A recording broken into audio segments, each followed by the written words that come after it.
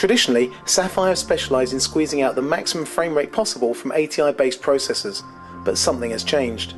Their latest offering has a completely different focus.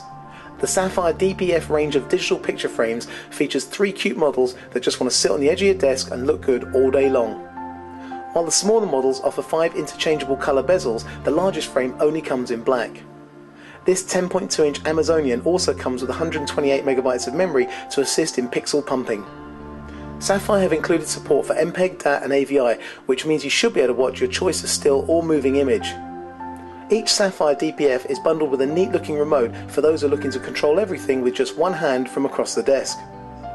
Setting up a rolling screen show is as easy as shoving your portable media into one of the ports, playing with the menu, and away you go.